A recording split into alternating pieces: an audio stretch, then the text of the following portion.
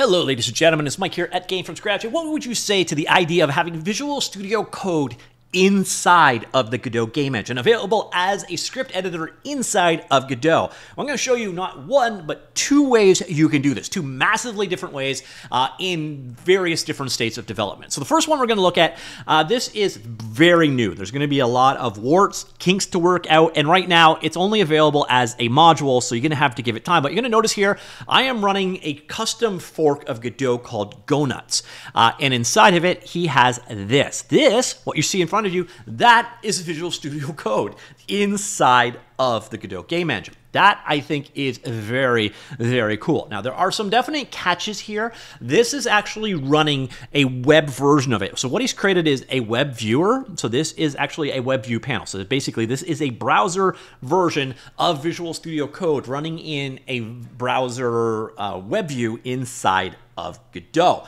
Again, it's very early on. His ultimate intention is to make this available as a GD extension, which will make it much easier to get it up and working. Now, there are a couple of catches here. Since this is the way it's implemented, the store here, you're going to have a different level of extensions available. So you can see here, all of the extensions, they need to be compatible. So like Godot tools, for example, are not compatible with Visual Studio Code for the web, but GD script syntax highlighting is. So you're not going to have 100% of your extensions. A lot of the extensions do not work in the web version, but you notice a lot of them do. So it's kind of one of those catches. You're going to have support for it, but otherwise you have full project management over here and everything else available. You got your full menus here, all of the features that you would expect, the refactoring tools, and so on.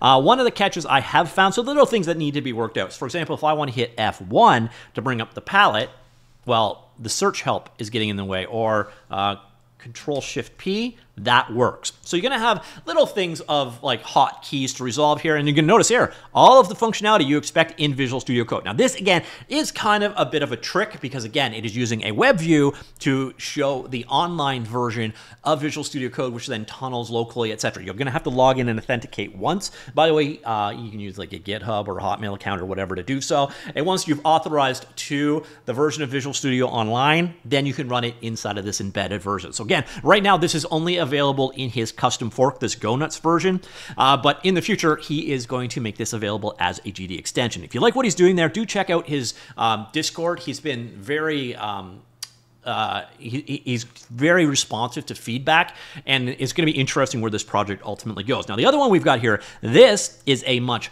larger progress. I can't speak. This project is much larger. This is something called JENOVA, or Project JENOVA, J.E.N.O.V.A. This is based off of a Final Fantasy character or something to that effect, but the entire idea behind this, and I did a video about this in the past, this brings live C++ scripting to the Godot game engine. That's pretty cool. So if you want to use C++ in here, instead of having to create modules or GD extensions or whatever, you can actually script with it, like here. You can attach a script, I come on in here, and JENOVA makes it possible to add a C++ script to the objects. Now, the cool thing that they've done, so and once you've installed it into your project, you're going to notice this JENOVA is available here.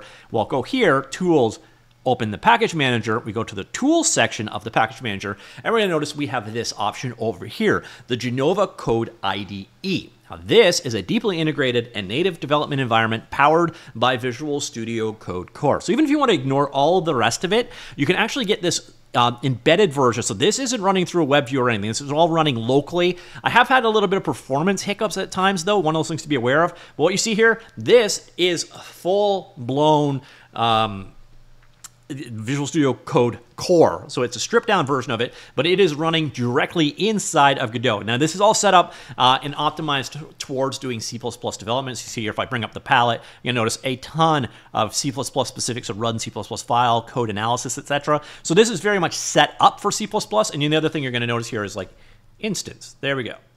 So I am getting code completion on what I've got, syntax highlighting, etc. So you do have your full code editing here. This is actually running entirely local. So there's no web view trick going on here, but also this is going to be much more invasive to get it up and going.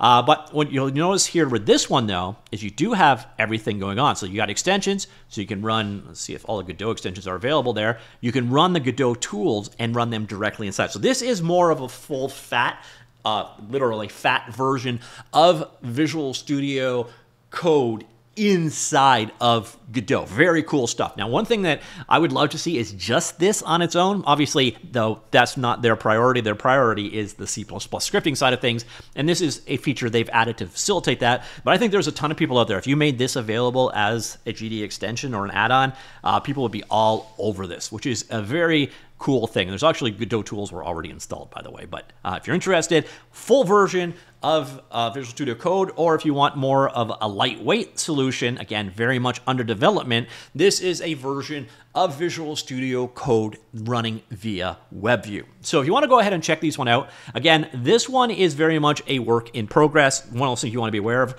It is currently available in Gonuts. You should have a binary up soon. I know they're working on a Linux glitch with that, trying to work around the bug in that, but it works for Mac and Windows currently. And again, there's other work going on here. This fork of Godot that he's created, Gonuts, has Steam integrated, Discord embedded app, a terminal, multiplayer lobbying, the web view, and then the web view is ultimately Visual Studio Code IDE is running using it. So that's what in this special version. But its ultimate goal is actually this guy right here to be its own project. This to be, right now it's implemented as a module because it's easier to develop that way in his custom fork. But eventually he is going to make this a GD extension that we can all use. So make it very quick and easy to get this stuff up and running. Again, I've interacted with him on Discord. He is very responsive. If he gets interest in this project, he is going to try and make it better and better. Again, make it ultimately into a GD extension. So if you like what you see here, do drop him a star on either of these projects, either on GoNuts or on the Godot Visual Studio Code IDE project. And do check out his Discord. Again, he's very responsive. He wants to see this project take off. And if there's a lot of interest in it, I'm sure that is going to motivate him a lot more. Now, the other one here we have is JENOVA. Again, I did a hands-on video of JENOVA about a year back. This is designed as an entire framework for adding full-featured C++ scripting within the Godot editor using C++ 20 and 23, similar to how you could use GDScript as C# now. So it is installed on top of it, but you can also download a version. So you can get this version right over here, which is basically a build of Godot with all of this stuff built in. And then the key part here, this wasn't available before, but they now have this JENOVA Code IDE, which is an integrated development environment inside of Godot built on top of Visual Studio Code, deeply integrated and so on. I think that is really a cool feature of this. I'd love to see, again, this available as its own thing, so you don't need all the rest of that stuff. So if you're not interested in C++ and you just want to have this IDE inside of Godot, love to see that as a separate project. But again, that is not their focus or their goal, so maybe we will never see that. So ladies and gentlemen, that is 2 ways to get Visual Studio Code running directly inside of Godot. Again, you can also run it, just Visual Studio in a separate project and link them and flip back and forth through the reload thing and all that. There's nothing wrong with that, but I know a lot of people like the idea of having their IDE or the code editor directly inside here, but have all the functionality of Visual Studio Code. That is what gets you this. So this one here, the no-guts version, no. All right, brain, why'd you stop working, brain? The GoNuts, yeah, that's it. The GoNuts version of it uses a web view, a lightweight version, kind of, in some ways it's a trick, but it's a neat trick. And then over here, we have it as an aspect of this whole JENOVA project, much more integrated. This is a full version of a stripped down version of Visual Studio Code running inside of Godot, which both of them really impressive projects in my opinion. But let me know what you think. Comments down below. I'll talk to you all later. Goodbye.